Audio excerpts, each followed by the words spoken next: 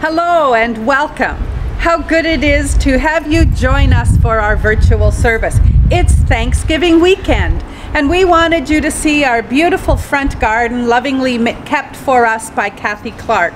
The door is open because on Sunday mornings we do have our in-person service, and we're getting more and more people feeling comfortable to come back and be part of our indoor service. But you are equally important joining us in our virtual online community. We're so glad to worship with you each week. For Thanksgiving, we're celebrating the bounty of the earth and all of the joy that comes to our life through God's benevolence. You will see both Kathleen and me in the service today, but we're wishing Kathleen a happy vacation because she's off for 2 weeks, the next 2 Sundays, and will be enjoying some well-deserved downtime.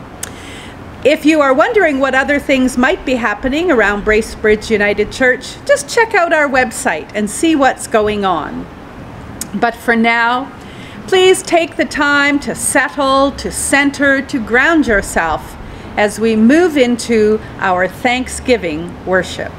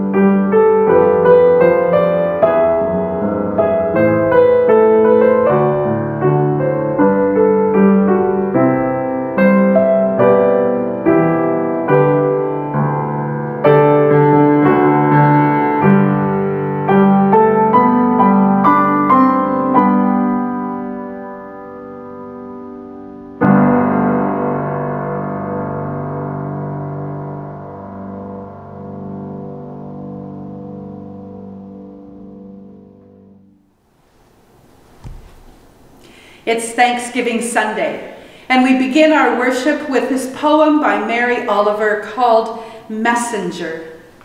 My work is loving the world. Here the sunflowers, there the hummingbird, equal seekers of sweetness. Let me keep my mind on what matters, which is my work, which is mostly standing still and learning to be astonished.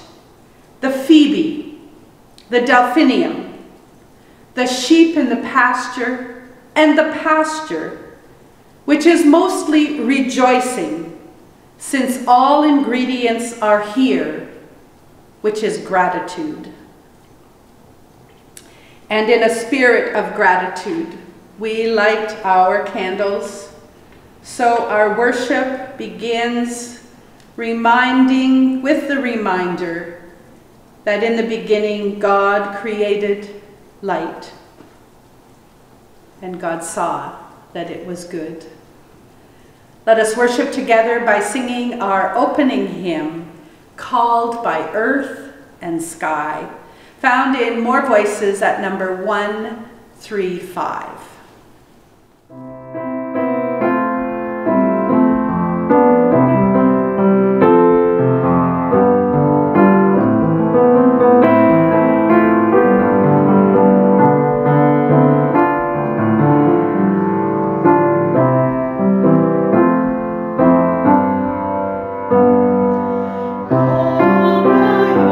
Earth and sky, promise of hope.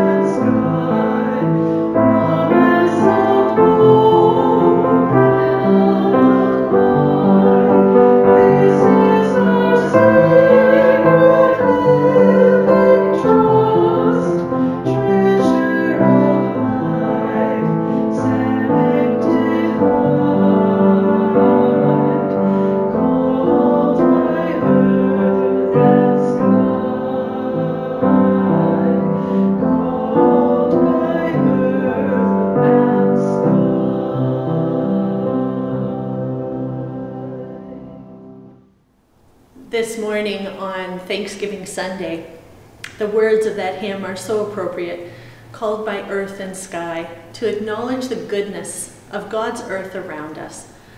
I invite you to do that as we join our hearts together in prayer.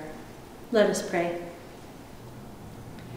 Creator God, we have gathered here on this day to worship you.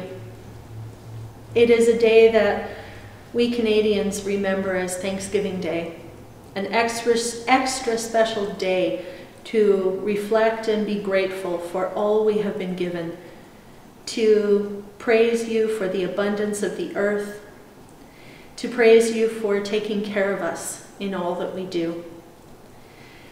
This year we may have a chance to gather in our families, God, in ways we haven't done in a while.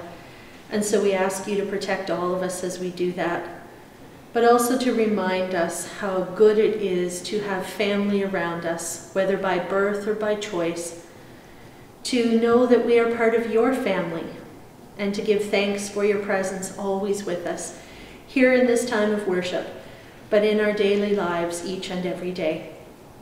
Help us to look around us and see the beauty of your world in the reds, the oranges, the yellows of our world right now, in the blue sky, in the cool breezes that are reminding us of winter, but also celebrating that it's not here yet. Thank you for all of these things. With gratitude, we worship you today. Amen. Let's take some time with our young people. This little pumpkin sits on my bookcase in my office, and I brought it downstairs with me today to show you. It's not very fancy. In fact, it's from the dollar store. But when I saw it, I picked it up because it reminded me of several things. First of all, it reminds me of fall because it is a pumpkin, and it's one of my favorite seasons. It reminds me of Halloween, which is also one of my favorite holidays because you get to dress up and do crazy things for Halloween. But it also has a saying on it. I don't know if you can quite read it from there, but it says, thankful. And it reminds me of Thanksgiving and of the joys of the season. You know, yesterday I was listening to a weather report talking about the winter and how it was going to be terrible. And I was already getting annoyed about all of the awful winter weather we were going to have. And then I thought, but it's still fall today. And at this time of year, I generally begin to look towards the winter. And I think, oh, snow shoveling and boots and coats. I was just enjoying sandals and not having to wear socks, and now I have to find them and put them on. And I get a little grumpy anticipating winter. But right now, it's fall. And on a day like today, I can wear my sandals, and I can appreciate that it's a beautiful fall day. Sometimes it's really easy to miss the good things in front of us, to see that only what we're missing, to see only that which is wrong. And there's been a lot of opportunity in the last year or so to see what's wrong and what we're missing. But sometimes we have to open our eyes and see what's good right in front of us. Beautiful fall colors, the opportunity even in smaller numbers to gather with family, turkey and stuffing. These are all wonderful things that we can celebrate right now. So we have to keep looking for the good. Be grateful when we find it. Even if it's small, little things. These are the things that keep us going and help us center in the here and the now. So when I look at my pumpkin on my bookshelf, I'm reminded to be grateful for what we have. Not to be mentally putting on my winter coat and boots, but to be celebrating right now for all that I've been given by God. I hope you can do the same. Have a great week. We'll talk to you again soon.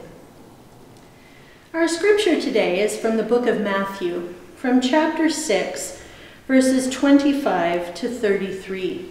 And this passage comes from the section of Matthew known as the Sermon on the Mount. And over several chapters, it contains many key foundational teachings that Jesus offers. Reading from verse 25. Therefore I tell you, do not worry about your life, what you will eat or what you will drink, or about your body, what you will wear. Is not life more than food, and the body more than clothing? Look at the birds of the air. They neither sow nor reap nor gather into barns, and yet your heavenly Father feeds them. Are you not of more value than they? And can any of you, by worrying, add a single hour to your span of life? And why do you worry about clothing? Consider the lilies of the field, how they grow. They neither toil nor spin. Yet I tell you, even Solomon, in all his glory, was not clothed like one of these. But if God so clothes the grass of the field, which is alive today and tomorrow is thrown into the oven, will he not much more clothe you, you of little faith? Therefore, do not worry, saying, what will we eat, or what will we drink, or what will we wear? For it is the Gentiles who strive for all these things, and indeed, your heavenly Father knows that you need all these things. But strive first for the kingdom of God and his righteousness, and all these things will be given to you as well. Hear what the Spirit is saying to the church. Thanks be to God.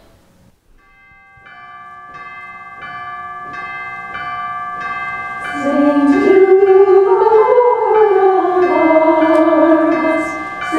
songs of love and praise. With joyful heart and voice, let your hallelujahs ring. With all the rolling seas, in steadfast order move. Sing to the Lord of harvests, a joyous song of love. The clouds break forth with rain, the deserts blooms and spring, the hills leap up in gladness, the valleys laugh and sing. God fills the little waters, and nature's gives increase. The years crowned with goodness, with plenty and with peace. Bring to the sacred altar the gifts God's goodness gave, the golden sheaves of harvest, the souls Christ died through sanctity, your hearts lay down in offering, as at his feet you fall, with holy eyes adore him. Great is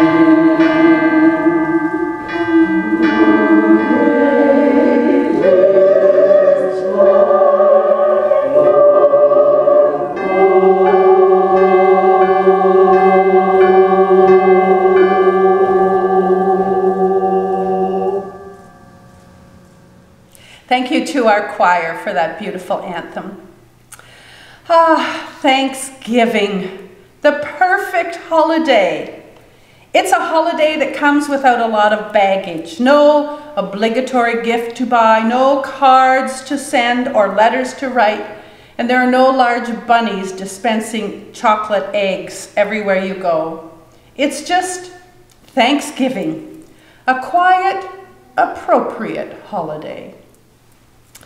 Most of our Thanksgiving hymns focus on the beauty and creation and the bounty of creation. We are fortunate to live in one of the most beautiful areas of Ontario.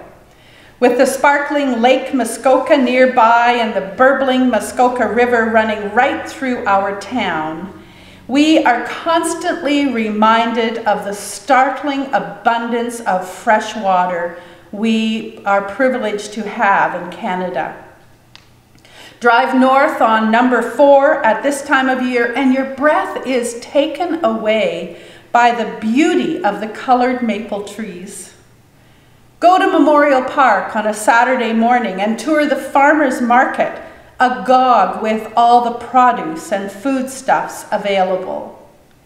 Take a hike along the Wilson's Falls or Strawberry Bay Trail and sit on boulders under sprawling trees and listen to the sound of the forest. This is one corner of a beautiful country, from the majestic Rockies to the sweeping prairies to the rugged coastland and all the spots in between. This being one country in a world of beauty, filled with awe and awe-inspiring views. There are times in our life when we are acutely aware that life is a gift. Times when we are overwhelmed unexpectedly by the beauty of the world that we did not create. Times when we are embarrassed by someone who loves us and we have done nothing to deserve their love. Miraculous moments when we receive a gift we can never repay, and there is nothing we can do except say, thank you. There are moments in our life when we are conscious of our dependency. We eat food we did not grow and use machines we did not invent. We cannot demand the company of friends or merit the loving support of families, but we depend on them. And there is nothing we can do except humbly say, thank you. Matthew quotes Jesus as saying, do not be anxious, do not worry. Take a lesson from the lilies of the field and the birds of the air. In saying this, he reminds his listeners that the richness of life is found in resting in the love of God, being in the presence of the Holy One, pausing to consider the transcendent source in the universe, the Spirit, who can satisfy the deepest cravings of the human heart. That I get, and for that I give thanks. But I saw a sermon title for a Thanksgiving sermon, and I said to myself, I wish I'd thought of that one. It was Giving Thanks in a Grumpy World. I wished I had thought of it because I think the question for today might be, how does one give thanks when events in the greater world and in the smaller world of our own life do not seem to lead to gratitude? Thanksgiving Day is a day when we are called to offer thanks to God for the whole of our lives. That's not always an easy thing to do. Oh, we have great things going on, don't we? But we each have our share of misery, regrets, and disappointments. Thanksgiving forces the question about how we live with the good, but also the bad and the ugly. 3,000 years ago, the Jews formulated blessings, barakoth, for every circumstance of their lives. Come goodness or strife, they had a blessing. If it was good news, they would say, blessed be he who is good and does good. If it were bad news, then blessed be the judge of truth. As far as they were concerned, humankind has a duty to pronounce a blessing on the bad in life as well as on the good, because all life comes from God. When we gather here as a congregation in the sanctuary or virtually through our internet for worship, what we hold up, what we celebrate, is the whole of Jesus' life. The defeats along with the victories, the gentle birth alongside the crucifixion, the sleepless night in Gethsemane alongside the empty tomb on Easter morning. Because in retrospect, in faith, we believe that it is all a single tapestry, and the removal of a single thread diminishes the whole creation. Our challenge this Thanksgiving time is to see our own lives in the same way, to learn how to give thanks at this altar, not only for the mixed blessings of Christ's life, but also for our own.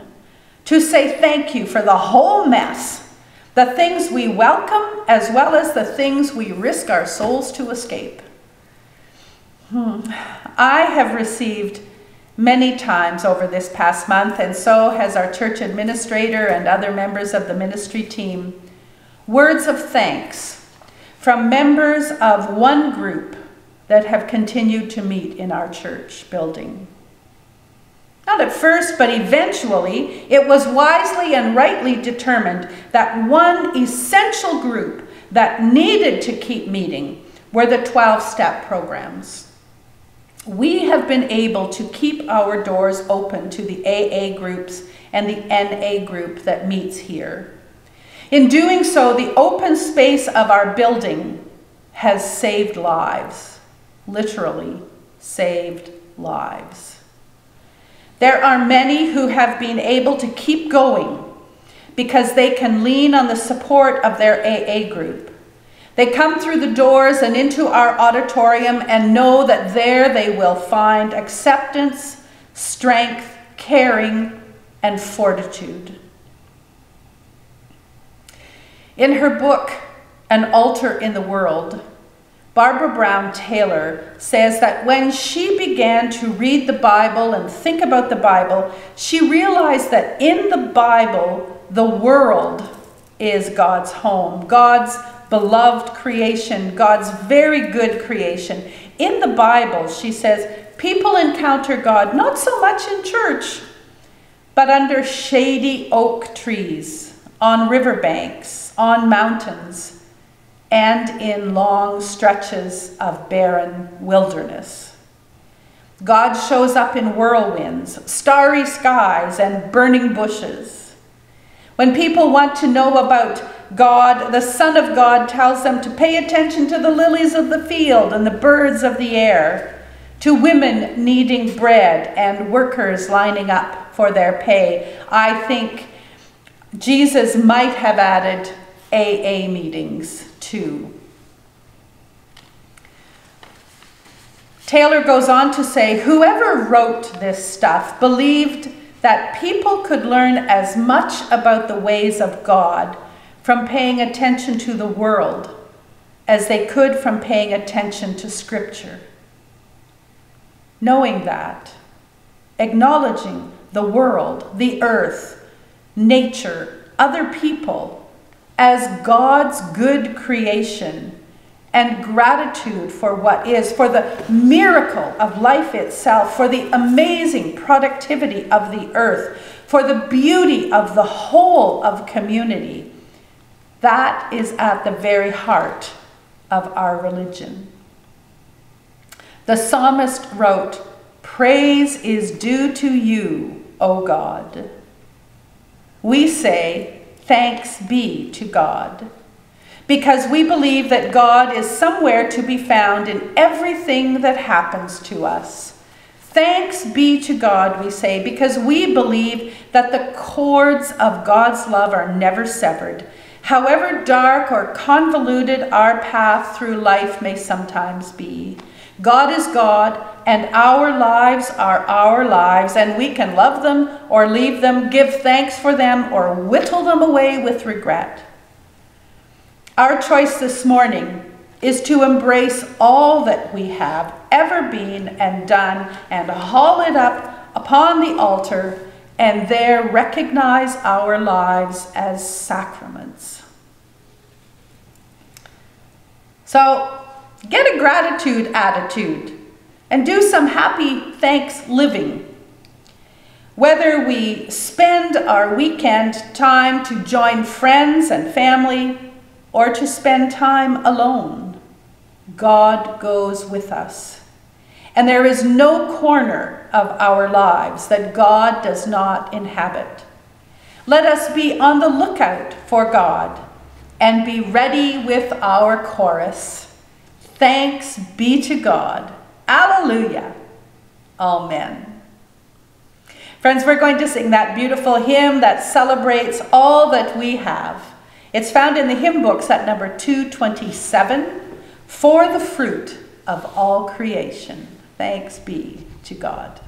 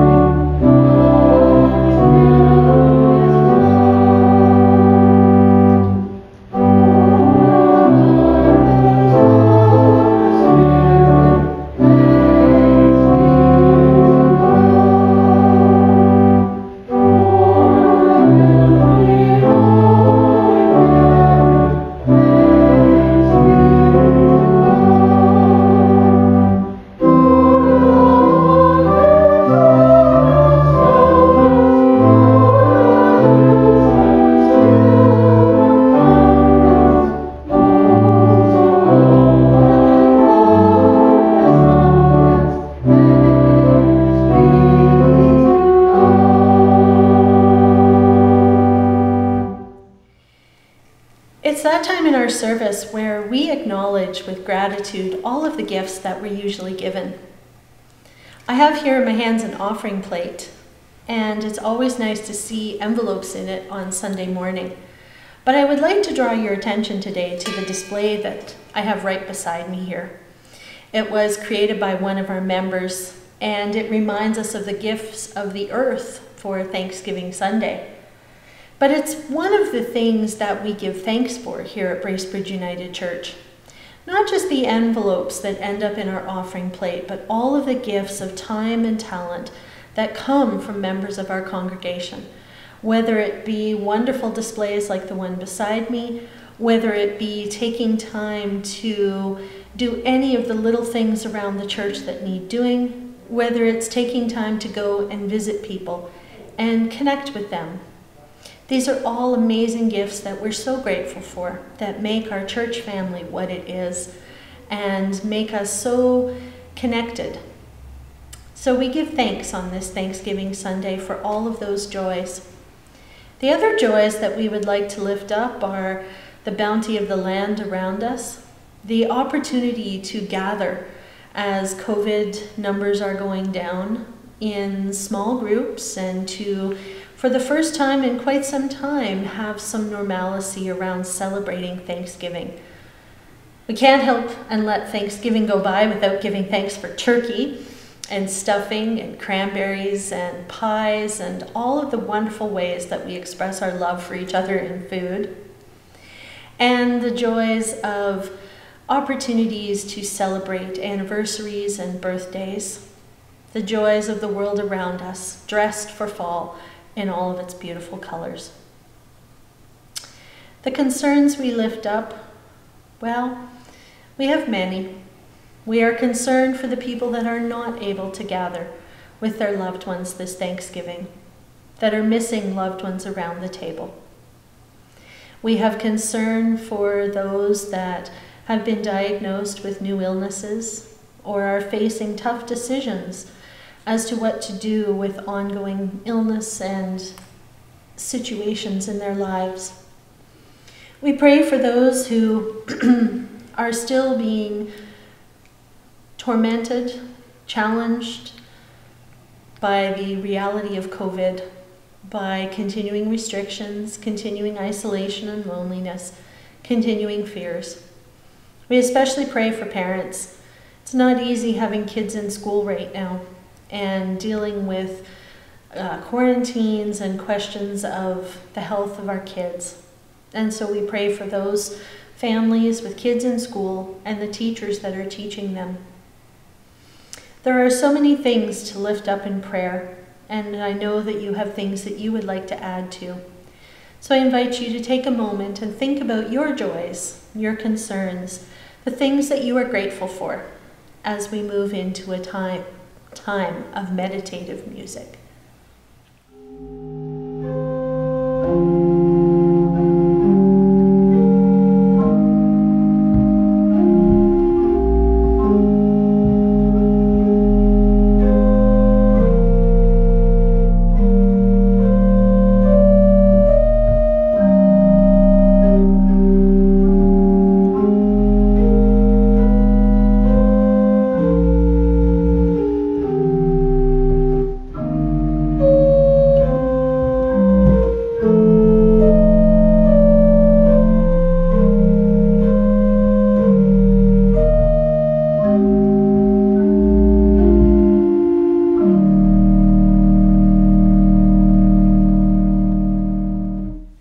Let us pray. Holy One, source of goodness and joy, you, Spirit of life, are one of astonishing generosity. Your creation bursts forth with abundance, and we are left gap-mouthed at all that surrounds us. The colors around us fill our vision. The sounds fill the air. The scent ranges from pine forest to fresh fall air. The taste of a crisp apple or baking made with love. You, maker of heaven and earth, fill our sense each day with almost more than we can comprehend. And so we begin this prayer in gratitude. Our gratitude does not match your generosity, but we are grateful for the produce of the earth, for stories told, for lives lived. Our faith compels us to take this time to sing your praise and hear your word, and out of this place of faith we say thank you. Thank you. Thank you for those who taught us the stories of Jesus. Thank you for those who mentored us in our faith walk, and for those who called us back when we strayed. Thank you for those who helped us heal when we were broken. We have joys that we share in community, joys that show how we are blessed in this life we live, the joy of family gathering at this time of year, the joy of new babies welcomed into the family circle, the joy of treatment offered, the joy of healing begun, the joy of ritual and ceremony, the joy of songs to sing and stories to tell. And it is from a place of confidence, confident that we are held in your love, confident in your grace, confident in your mercy, that we hold others in prayer before you. We raise up to you our concerns. We pray for those newly grieving adjusting to an emptiness that brings deep heartache and sorrow. We pray for those who are ill and long for health and wholeness. We pray for those who struggle to keep faith and feel only a sense of alienation for your love, while we also pray for those who speak your word with confidence and share your love with abandon, responding always to the nudge and call of your Holy Spirit. In the days ahead, O God, we pray that you will make us ready and open and eager and responsive so that we may share your love in every way. We gather these and all our prayers, thankful that we may turn to you as to our mother who loves us, saying, Our Father in heaven, hallowed be your name. Your kingdom come, your will be done on earth as in heaven. Give us today our daily bread. Forgive us our sins as we forgive those who sin against us. Save us from the time of trial and deliver us from evil. For the kingdom, the power, and the glory are yours, now and forever. Amen.